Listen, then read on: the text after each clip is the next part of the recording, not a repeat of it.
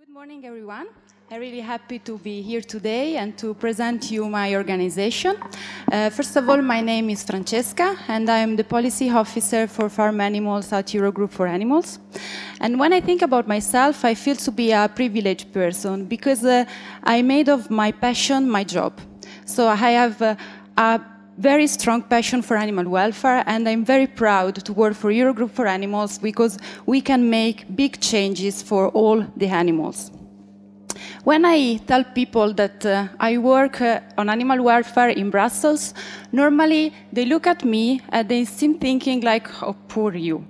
And in fact, I have to say that is not easy, that is challenging. But I strongly believe that we have to be in Brussels, that we have to be in Strasbourg, and that we have to work together. Doesn't matter if we are vegan, vegetarian, animal right, animal person, we have to be together. And this is what Eurogroup does. It brings people together. So, I will try to present you my organization, so who we are, what we do, what we have achieved, what we have to face, and why it's so important to stay together in Europe. So, Eurogroup For Animals is the only truly pan-European animal advocacy confederation. We count 49 members from 26 member states, but also from the US, Serbia, Norway, and Switzerland.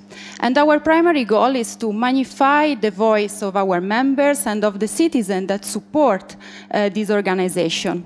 And what we want to do is to broadcast their views, their voice to the institution and to decision makers. This is our organizational chart. So we have the AGM, that is the main decision body, but it delegates on behalf of its member the power to the board. And then we have the secretariat, which is made of 12 policy officers, plus the director. And we have a project group, working group, and member groups. Basically, we have one working group for each policy area. So the working groups are composed of representatives of our members that are relevant on the specific issues of farming, research animal, wildlife, cat and dogs, and equines. And we have a policy officer that runs the secretariat for the working group. Then we have the project group that are basically the same of the working group, but are time limited and are made for specific topics, so trade, piglet castration, and transport. And then we have member groups that are driven by our member, and in this case, the policy officer just help the interaction, so coordinate the interaction among the members. Eurogroup For Animals focus its work on 3 core tasks. So we represent civil society, and this is the reason why we have seats in the most important platform, group, stakeholder meeting in Brussels. Eurogroup is also campaigning on specific topic for bringing the attention of the institution, but also of the member state on specific issue. And we also try to exchange best practices and knowledges among our members. We also run the secretariat for the intergroup on the welfare and conservation of animals. So it's one of the first established intergroup in the European Parliament, and it's open to all the MEPs that want to promote the policy related with the welfare of animals. What we do with the intergroup, we provide basic background information on animal-related issues that have to be discussed at institutional level. But we have to say that in the past year, the intergroup has also it has also been like a catalyst for action. So has been the forefront of new initiatives, such as the ban of cloning of animals for the food supply chain. Eurogroup For Animals has been founded in 1980, and we have reached a lot of goals in this year. We have had the ban of the use of battery cage in 1999. We have had animal welfare in free trade agreement with Chile in 2013. We had the introduction of animal transport rule in 2005. But one very important step has been the recognition of animals as a sentient being. And this is what is stated in Article 13 of the Lisbon Treaty, that say that the Union and the Member State shall, since animals are sentient beings, pay full regard to the welfare requirement of animals. Unfortunately, it's not so easy. So we have a big gap between what is stated in the Article 13 and what is happening in the reality, where animals are still meat commodities. So what Eurogroup does is to work inside this gap. And we work inside this gap because we strongly believe that we need better legislation, we need better enforcement, and we need to build up a Europe that cares of animals. The EU has a lot of competencies that are related with the welfare of animals, because welfare of animals is not an isolated topic. So we have link with animal health, human health, consumer protection, internal market, environment. And Eurogroup is trying to work with all these competencies of the European Union for achieving its goal.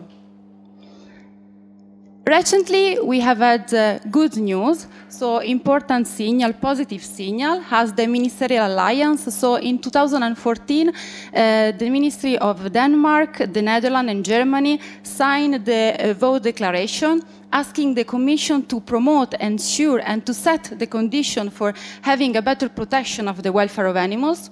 In 2015, Sweden joined with the Copenhagen Declaration, the Ministerial Alliance, and they are asking for a restriction on journey time of transport, on phasing out of not therapeutic mutilation, EU legislation for all farm and companion animals, better information for consumer, and for setting animal welfare conditions in the trade agreement for the import of animal products.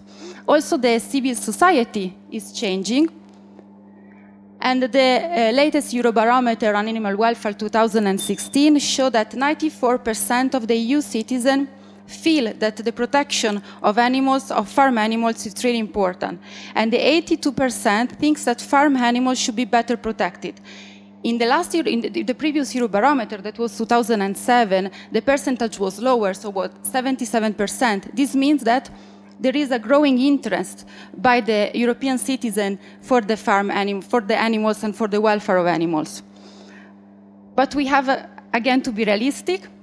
This is positive, but what is true is that we see every day key challenges for Europe and member states for implementing a better protection of the welfare of animals in the present political term. These are the worrying trends that we have to face every day. So we see an inadequate implementation and enforcement of the law and the directive. We see the legislation that are not updated despite the new scientific insight.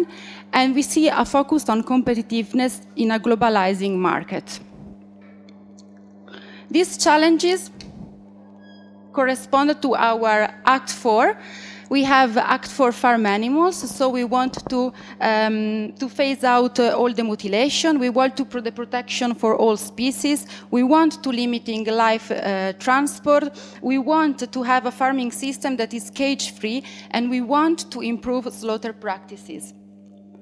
We act for wildlife, so we want to see the welfare of the invasive species respected.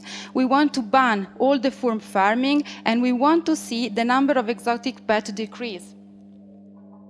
We act for pets, so we wanted to see responsible ownership. We want to see traceability.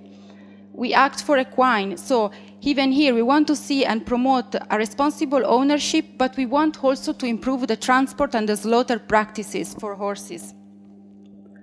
And we act for lab animals, because we want to see a science that don't use animals anymore. We also work with the flagship campaign. So last year we focused on pets, and we had this Protect Our Pets campaign that was really successful, and we had 99% of the MEPs voting in favor of a compulsory registration on dogs and cats in Europe. Next year, we will focus on stop painful pig castration, because nowadays there is really a lack of implementation of the pig directive, and we feel that we need to address this issue. And here we are with our campaign. So the Stop the Truck is still ongoing, but I have to say that we have been successful in putting back on the European agenda the issue of transport. So during the Agri-Council Committee of May this year, the Commissioner Andriukaitis refers to the transport of live animals as a sensitive issue that must be addressed at European level. And also, we have 6 member states that have now signed the official request to the Commission for a revision of the transport regulation. Here is what we call the Commission for. So we want to revise the transport regulation in line with the new scientific evidence. We want to fattening and slaughter the animals as close as possible to the place of birth. We want to see a transport of meat, so of carcasses instead of live animal. And we want to have a limitation of maximum 8 hours for live animals and 4 hours for poultry. Here there is the website. If you haven't seen the campaign, please go. It's really nice. You have an amazing video. And you can also sign our petition. There is a take action, so you have just to select your country and then you can send the letter to your minister. But how can we be successful? How can we make changes? And I found the answer by looking at the 5 stage of social movement elaborated by Kim Stalwood. So you see you have 5 stages. So you have public education, when people are made aware of what is going on. You have public policy, so when the main entities that are playing a role in the society adopt a sympathetic position with the issue. We had a new legislation, so stage number 3. You have the enforcement of the legislation, stage number 4, and you have the public support in stage number 5. Now, each movement, if want to be successful, has to pass through all these stages. But we have to be careful, and we don't have to assume that if we tick the box of stage 1, we will be able to tick the other box in an automatic way. Kim Stahl would say we would never assume that if we are able to change the lifestyle of people, we would be able to make changes at institutional level. This means that for each stage, you need to have specific action, you need to have specific skill, you need to have specific competencies. This means that an organization can be absolutely successful in raising awareness, but not in making changes at legislation level. So what we have to do is to stay together. And this is what Eurogroup does. So it brings the network of people together at European level for improving the situation of billion, unfortunately, of animals. And I like to conclude my presentation with this sentence: coming together is a beginning, keeping together is a progress, but working together is a success. Thank you.